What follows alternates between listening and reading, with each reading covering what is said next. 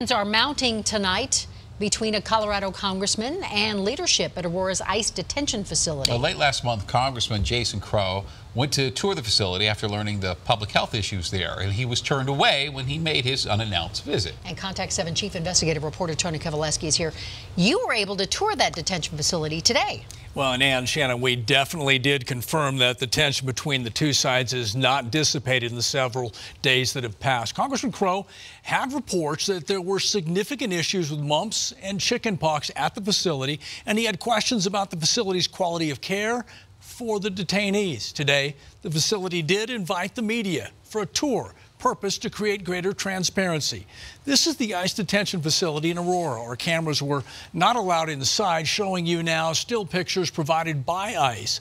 We toured much of the facility, including day rooms, health service centers, and the law library. And we learned there are currently nearly 300 detainees being held under quarantine after the facility has discovered 3 confirmed cases of mumps and 6 confirmed detainees with chickenpox. That's part of the reason Congressman wanted the unscheduled visit. A member of Congress should be able to show up to a federal facility and see what's going on there within his or her district.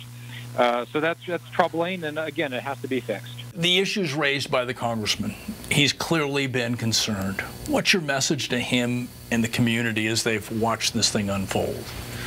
Yeah, again, questions about the congressman and my reaction toward the congressman is not professional for me to get into. The congressman has his concerns, and we're going to move forward on the congressman's concerns and try to meet all of those concerns with him.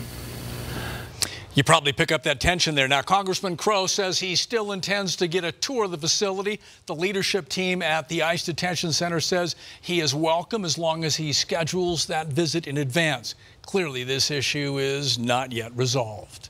Ann?